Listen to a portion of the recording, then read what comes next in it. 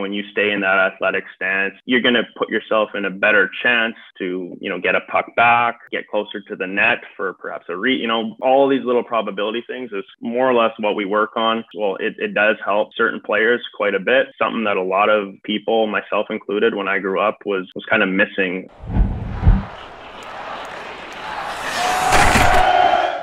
What's going on, guys? This is Brian from Advancement Hockey Advising here. Today we have a really cool interview here with Neil Manning. Now, for those of you who don't know Neil, he actually works really closely with us because he's partnered with us with his company. We'll get to that in a sec. But first off, he's a pro hockey player. He's honestly a defenseman that's crushed it at every level he's played. So he's crushed it at the WHL level in Major Junior. He's crushed it at the U Sports level at the University of British Columbia. And now he's crushing it in Ligue Magnus in France, which is a really good pro league in Europe. Neil definitely knows what he's talking about, and he's really the guy that if you want to have feedback on how to improve as a defenseman or as a player altogether, but especially for defensemen, this is the guy you want to talk to. He runs a video company called Hockey Video Training. They basically look at your video, you send them video clips or whatever, they analyze it, break it down, and then they go step by step, show you all the little comments and how to improve. And we'll put some clips on here on our YouTube video to kind of show you, but basically that's what they do in a nutshell. This is me explaining it. Once we get into the interview here, he's going to explain it a lot better than me. Now, before we dive in here, just a quick reminder, as always, to absolutely destroy that like button. And if you're new here and you're considering, watching these videos, if you want to see more of this kind of content,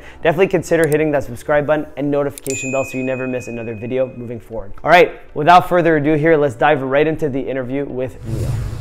All right, Neil, glad to have you here today. How are you? I'm doing great. Thanks for having me. Awesome. How's France treating you? You know what? It's nice. The weather these days is in the mid-20s, and everyone back home is complaining how cold it is in Canada these days for May. So I'm actually quite happy. That's nice. I'm jealous. But all right. So I guess without further ado, we can dive right into it here. So why don't you tell the viewers and myself a little bit more about yourself and your hockey background altogether? Grew up on Vancouver Island, so I played my minor hockey in Nanaimo, just, your normal Adam, Pee Wee, Bantam, AAA, whatnot. And then I was drafted by the Giants of the WHL in my Bantam draft year. So that's as a 14-year-old, a year earlier than in the O, and I believe in the Q, I think. I'm not sure when the Q is. Played a couple games as a 15-year-old, which was nice. That was the year Vancouver hosted the Mem Cup. So I was around there for the run as like a seventh defenseman. Played one playoff game. Didn't play in the Mem Cup, but I was there, so that was a super cool experience. And then I was full-time 16 to 20 with the Vancouver Giants. And then after that, I decided to get my education. So I went to UBC, played 4 years there, got a commerce degree, was kind of humming and hawing as to what I wanted to do next. And I still had a lot of love for the game, so I decided to go play hockey. Went to Italy for a couple of years.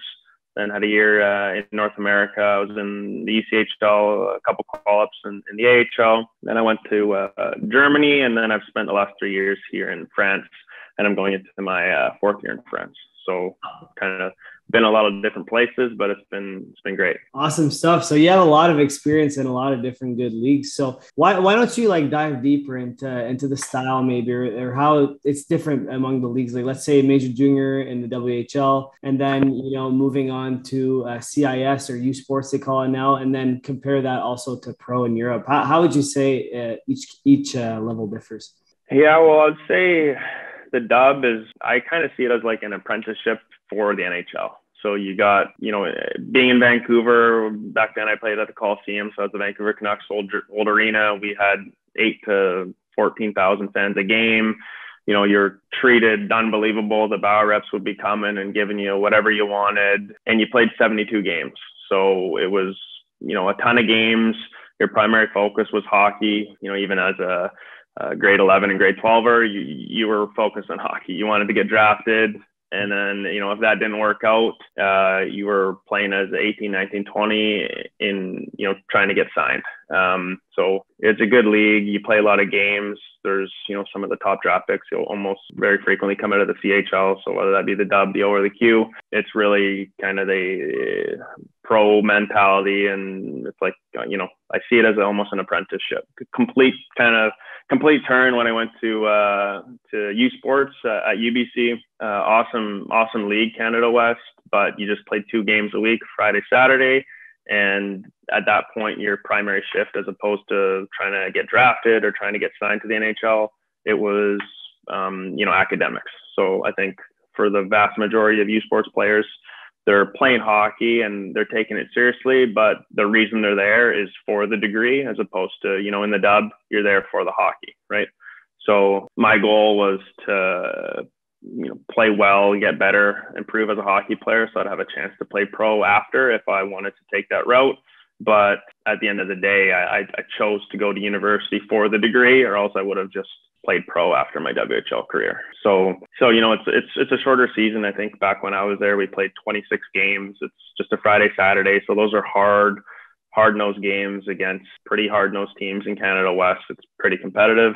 And then going overseas to Europe, very different. Every league's got is a little bit different as well. So I've been a couple different places, but the culture, the life experience, I personally, I love it. You play 40 to 50 games. So it's a little, not as hard on your body as in North America. There's a bigger ice surface. So it's a little less physical.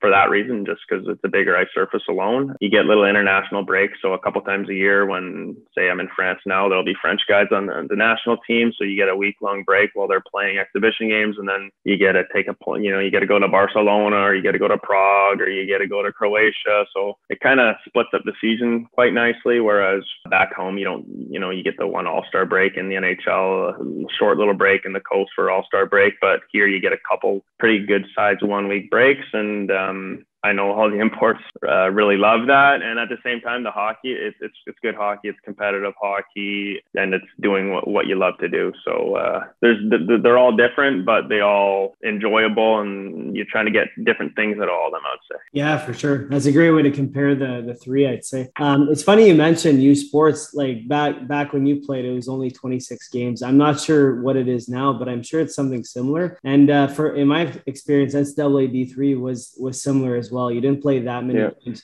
compared to when you played junior. Like for you guys, you played 72 games or whatever in your seasons, and I played 55 to 60 games. So it's a bit that for me was a big transition, where it was like every game mattered that much more at the college level, because you only had a limited number of games. Yeah, at the end of the 72 game season in the dub, I'd withered away to next to nothing. So at university, I could kind of maintain a little bit of weight, which was nice.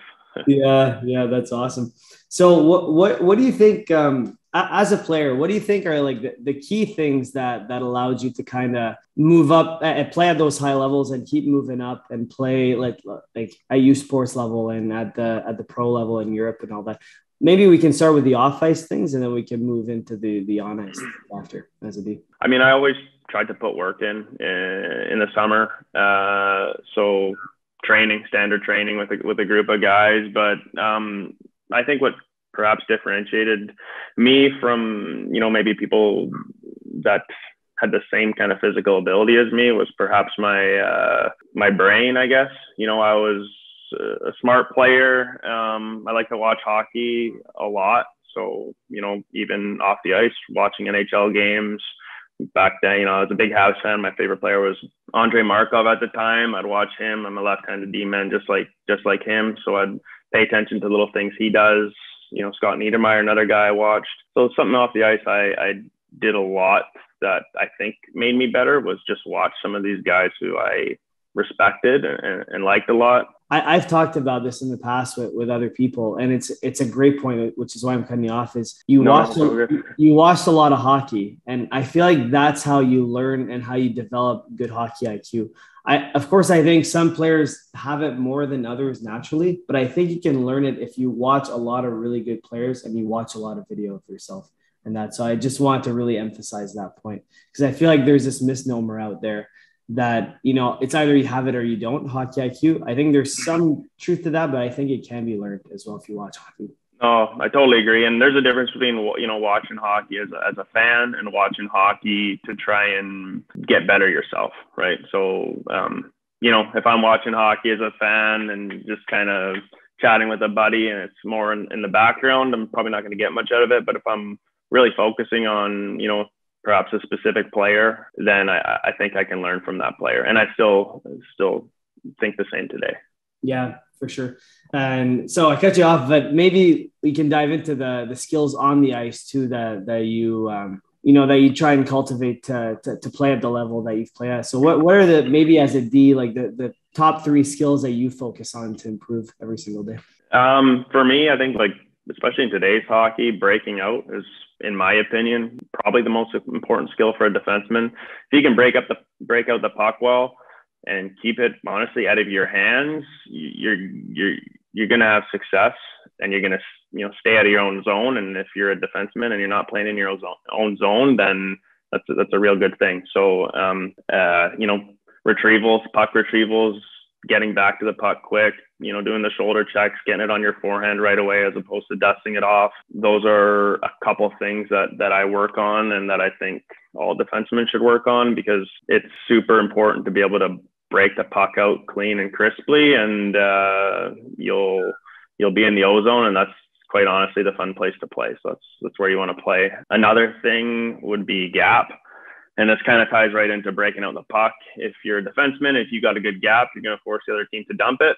And then when they dump the puck, well, now you, your D partner, the first forward back, and those 3 players, obviously the wingers as well, that's when you guys can work on breaking out the puck. If you have a bad gap, then you don't even have the ability or the opportunity to break out the puck, because you're still defending, right? So if you have a bad gap, they enter the zone with possession, and now you're defending. And so, you're playing in the zone you don't want to play in, and you're chasing essentially, as opposed to you get a good gap. And there's a lot of different strategies as to have a good gap. You're not always going to have a perfect gap every time, but if you have a bad gap, at one area in the neutral zone, there's things you can do to turn that bad gap into a better gap, and to still give yourself a good chance to, push the guy to the wall where he's forced to dump it.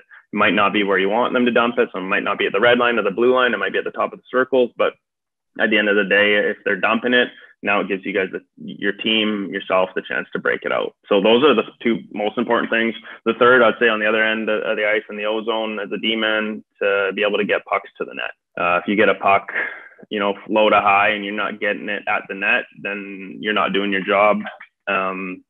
If you're receiving a D-to-D puck at the blue line from your partner, and you're not getting it down to the net, then you're not doing your job. And if that happens too often, then the coach isn't going to be happy, but your teammates probably aren't going to continue to pass you the puck as well, right? So that's another thing. And it doesn't need to be a hard shot. It just needs to get down there at the goalie, at the net, and then good things will happen. So those are, I think the first 2 are for sure the most important. But you do those first 2 things to play more in the offensive zone, and then once you're in the offensive zone, I think it's important to be able to get your puck to the net as a D-man. Yeah, no, honestly, like, I couldn't agree with you more. Those are top 3, like, really, really important skills. First of all, having a good gap, right? And that's a lot easier said than done. It takes a lot of practice to be good at gapping up against like super fast guys. If you're trying to gap up against McDavid, it's going to be pretty tough, right? So it's a very, it'll be different. Yeah. But it's a tough skill to master. So it's a really good one for a defenseman. If you want to improve your defensive game, gapping up's huge. And then puck retrieval and making a good first pass. Again, easier said than done. It's very difficult to do on a consistent basis, especially when you have a bit trickier plays to do. But if you can master those two skills, you're honestly like coaches are going to be drooling over you if you can consistently do that over and over again. And then the last one that you mentioned, getting pucks to the net. I see defensemen, so many that they try and wind up, like they take forever to wind up and try and get the hardest shot possible. I don't, like you said, I don't think that's the most effective. Like, obviously you don't want to be throwing muffins at the net, but you want to not focus so much on the hardest shot possible, but one that actually gets through. And a couple of D that I played with that were really effective were the guys that they didn't have the hardest shots, but they always got it through, and they either scored occasionally or most likely they got rebounds, and then we'd score with scoring chances. So I couldn't agree more. Top three, like, amazing skills to list out here as a defenseman. And they're not, none of them are sexy skills either. They're not, but they're just super important. So I'm happy you agree. For sure. All right. So I guess we can transition into what you do. You mentioned how important it is to watch video and how you've done it a lot in the past, and maybe talk to everyone a bit about what you do as a company and what service you provide. And then and then why it's kind of important? Yeah, so I started a company. It's called Hockey Video Training. I had kind of been watching, like I said, players my whole life. A while back, you heard about Adam Oates working with some of the best players in the world doing this one-on-one video work. I've had tons of video in my life, but the majority of it with teams has been team structure. So it's been the coach showing video to the whole team, and it's more of an X and O's thing. Power play, PK, where you should be in the D zone, where you should be in the neutral zone, things like that, as opposed to kind of individual video that works on routes you're taking. So, what route am I taking to retrieve a puck as a defenseman, or as a little habit? So as a winger on the wall, before you receive the pass, are you shoulder checking? Are you seeing your different options? As a D-man at the point, if I'm about to receive a pass D to D from my partner, like I mentioned, I said one of the skills is getting the puck on the net. That doesn't even necessarily mean having a good shot, like you mentioned. It's more before I get the puck, I'm looking at the winger, and before I've even received it, I'm skating horizontally, laterally, to make sure that I'm not in the shooting lane of the guy who's supposed to be blocking my shot. So right when I get it, I know that I either have a lane or I know which way I need to step in order to get a lane, because I've already done my work before I got the puck. So what we do at Hockey Video Training is a lot of these little things. It's little details, little habits that work on your efficiency, work on your routes. And it's really about trying to kind of give you the best probability of success on the ice. And we talk about puck possession a lot, because obviously that's, to me, so important in the game, puck possession and having the puck and then getting it to areas where you can score. But before you get it to an area to score, say you're in the D zone or you're in the neutral zone, it's about the probability of, working probabilities to maintain possession to get it to a place where you can score. So sometimes that is, as a winger, reading the gap between the D and himself. If there's a tight gap and you don't have, low center support or something, perhaps it's a soft chip. Now, what do you do after the soft chip?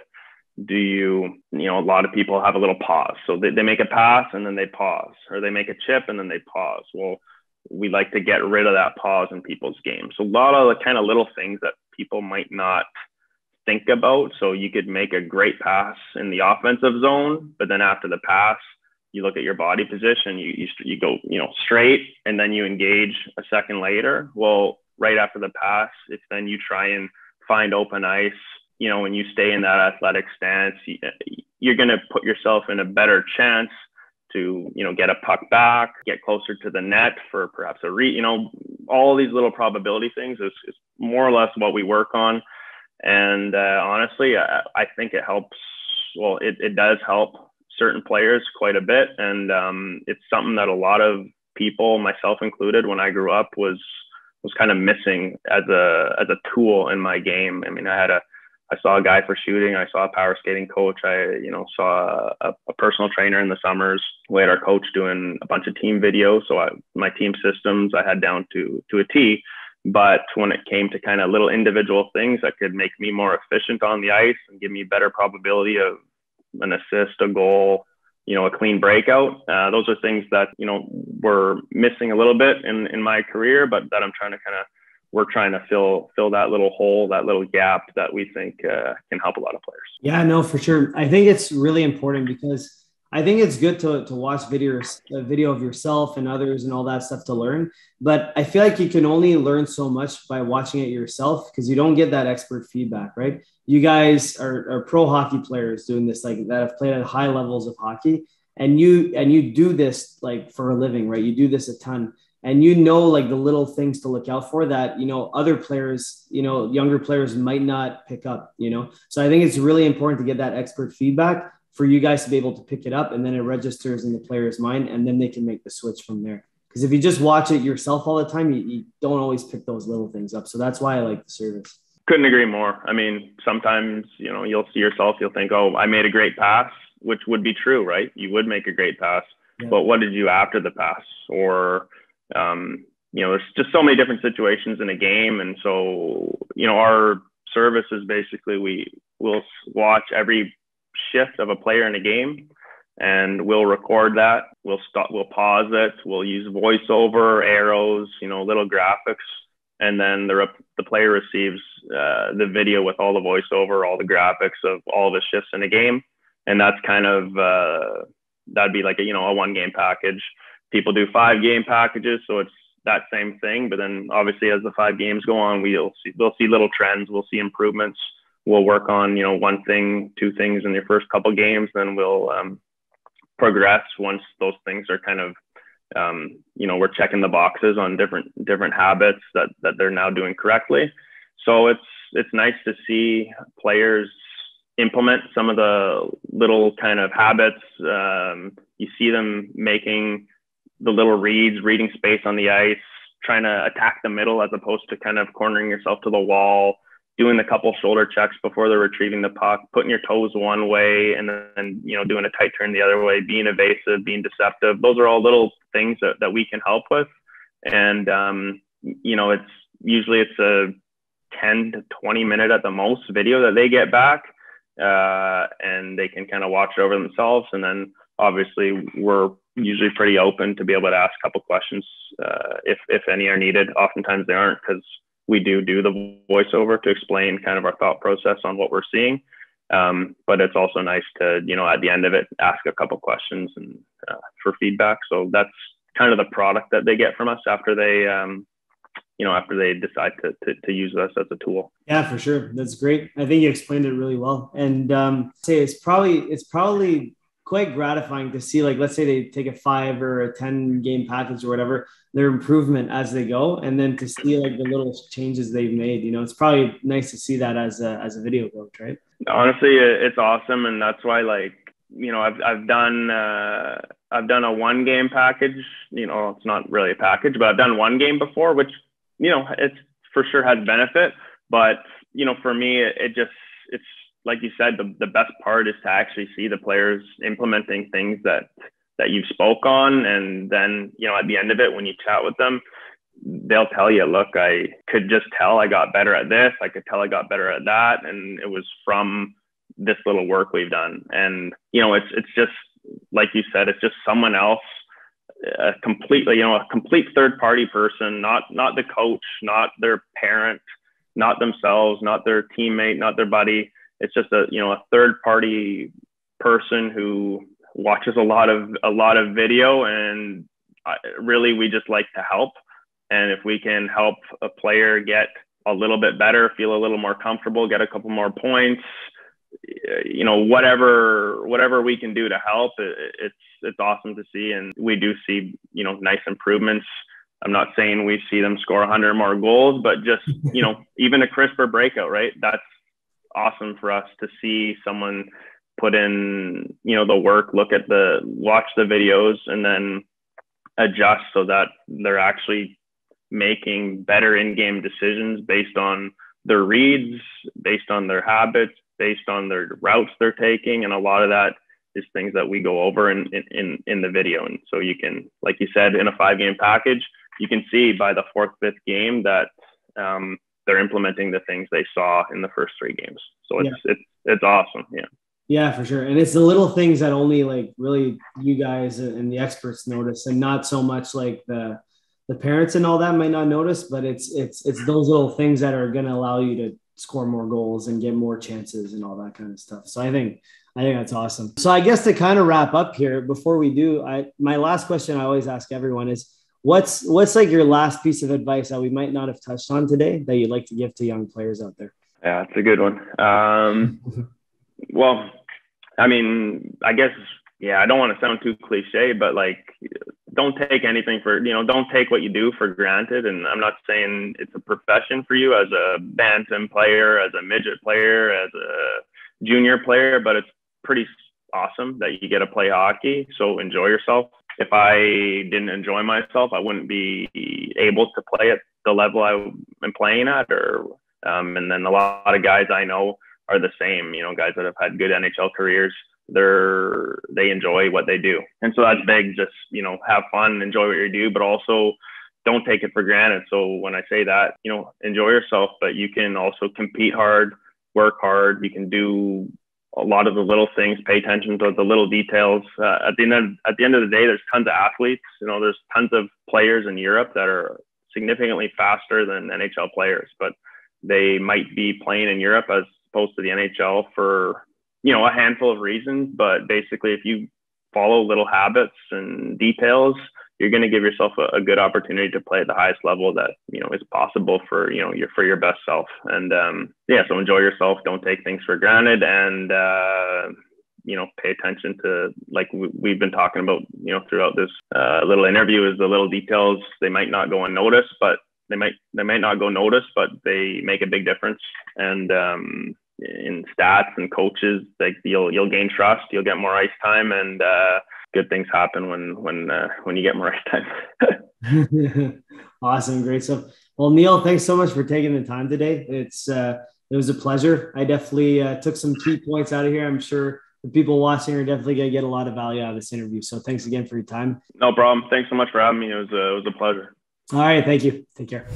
All right, guys, that is it for the interview here. Hopefully you got a ton of value out of this. I really think that there was a lot of good gold nuggets out of this conversation here. And, utilizing video to improve ourselves, it honestly is one of the best things that you can do as a hockey player, aside from practicing and learning on the ice. I think watching video is a really key component that you can use to improve your skills, your hockey IQ, everything. So this is definitely a service that I think makes a lot of sense for players if they want to take their game to that next level. If you want to, find out more about their service, the link is in the description below. And if you have any questions whatsoever for me, for Neil, anyone, feel free to shoot us a comment down below or send us an email at info@ahadvising.com, and we'll get back to you about it as soon as we can. Apart from that, if you haven't already and you really like this kind of content, if you got any value out of it whatsoever, consider destroying that like button. It really goes a long way for the algorithm and for other people to be able to see these kind of videos. Also too, if you're new here and if you haven't already and you like these videos, consider hitting that subscribe button and notification bell so you never miss another video moving forward. All right, guys, that wraps it up here for the video. That is it.